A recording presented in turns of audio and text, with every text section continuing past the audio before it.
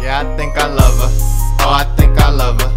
I don't think I could ever find another. Top 5 rap website was good. Giving y'all my early thoughts on that Drake Scorpion. Today is July 2nd, Monday. Scorpion came out on Thursday of last week. And I'm just now getting my first thoughts, opinion in. So I like to sit with albums for a little while before I put my opinion out. Y'all know that. So I've had a chance to sit with this Drake album. I've listened in multiple different situations and in different environments. I listen in my room, I listen in the car, on a weekend, on a weekday. So I've got to feel it a bit more. We like on listen number 4. Next listen to be listen number 4. And for a double album, I have to say that it plays smoothly for a double album. Double album's not easy to pull off. It's 20 plus songs usually when you say double album, which means you have to keep a listener engaged for almost an hour and a half, 2 hours at times. Some of my favorite double albums of all time: All Eyes on Me by Tupac, of course Life After Death by Biggie. Wu-Tang Forever was cool, but it wasn't better than 36 Chambers. And even when we look at Wu-Tang Forever, we only take a couple songs off of that whole double album. You really don't see people refer to the album cuts most at all, really. And this is Wu-Tang Clan. People revisit their discography because there's legends. So that just goes to show you how tough it is to pull off the double album. And I think Drake did a good job. Now, to give perspective, I'm not like a huge Drake fan. I wouldn't even call myself a supporter. I have bought one album by Drake, Take Care. I did enjoy that. I enjoyed Drake's run in 2011 from about May to September when he did I'm On One with Khaled. He did Trust Issues, which was kind of like weekend type of vibe. That was like his first song like that. And that ended up being the direction that he took on Take Care. And I like that style so much that I bought Take Care because of that. Not even being a Drake fan, like being a harsh critic actually. So, Drake has his times for me. I really like If You're Reading This, It's Too Late. But when you look back at those two projects, Take Care and If You're Reading This, It's Too Late, in retrospect, today we know that those are the projects where Drake has received the most writing help, right? So, 20 plus songs. Out of those 20 songs, I can take at least 10 of them. If I could pull up the track list here. Looking at the track list, I really didn't like the intro much. Survival. I don't think that was a real good way to come into the album at all. But that's neither here nor there. Some of my favorite songs: Elevate, Emotionless. I think those are two of the best songs on the album. Elevate, Emotionless. 8 out of 10.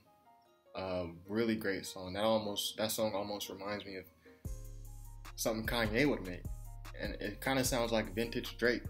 2010, kind of like the Thank Me Later era.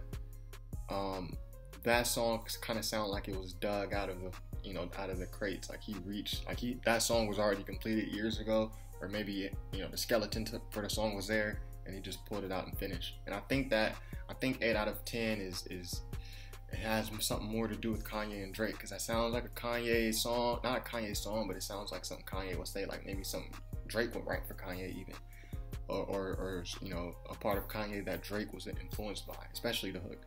But that's one of my favorite songs. So we got Elevate so far, Emotionless, 8 out of 10. Mob Ties was dope. Mob Ties was kind of like some Playboy Cardi.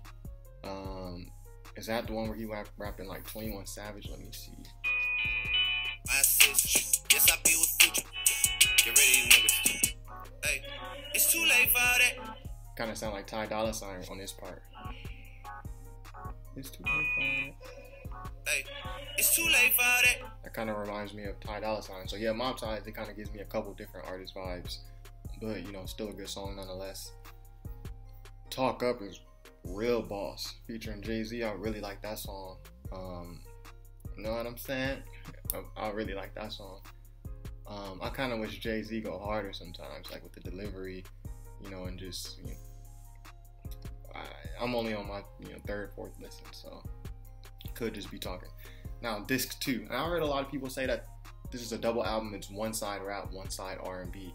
It's not really. Disc 2 is not really R&B. It has R&B on it, and it kind of starts off with some R&B on Peak, Summer Games, Jaded, but he's rapping on disc 2.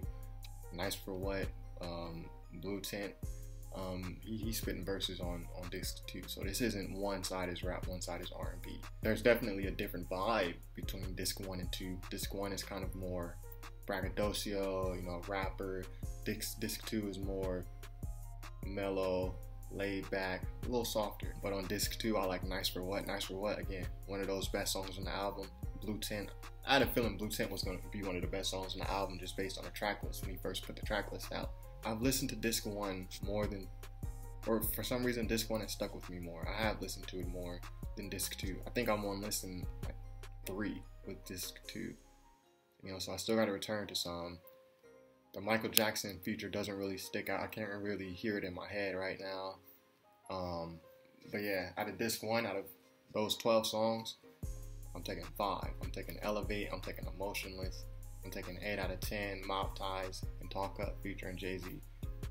And there's other great songs. God's Plan, great song. Sandra's Rose, great song. Disc 2, you know, this whole album, I still gotta sit with it. This is my final review. I'm just putting my thoughts out there so y'all get the top 5 rap website opinion on it, you know, so you know how to feel about it. But how y'all feeling about it? What about the album cover? Album cover to me, I mean, you don't really see. He's doing his thing. I think Scorpion is better than Views, and I think it's better than More Life. I think it's better than Drake's last 2 albums. I wouldn't put it above Nothing Was the Same yet.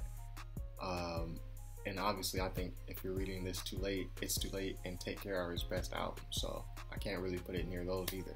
But you know, for a double album, I'm still riding with it. I'm gonna give it another probably 2-3 weeks. Sit with it. You know, play it in different environments. Play it after different types of albums. I'm not just gonna be listening to this for 2 weeks straight. I'm listening heavy kind of to the Napalm. If y'all know Napalm, N-A-I space P-A-L-M. She dropped an album in 2017. She's kind of more R&B, but she dropped more of an acoustic album. I don't think there's any drums in that album that she dropped. And also Katja Bonet, she dropped an album called Child Queen. So, and I've been listening to those things. And Napalm is in the spins heavy. Amber Mark is in the spin heavy right now. The Conazal EP, and you know, Jungle Pussy and Gabriel Garzon Montano, who's with Stone's Throw, they just dropped a single too. So there's a lot of music out right now. So it's not like I'm just gonna be playing this 24/7. But y'all will get the full review. It's coming. But so far, this is a good album. I think it's better than his last 2 for sure. For a double album, it seems well executed. Top 5 Rap website, twitter.com @top5 Rap website, and of course top5rapwebsite.com. Peace.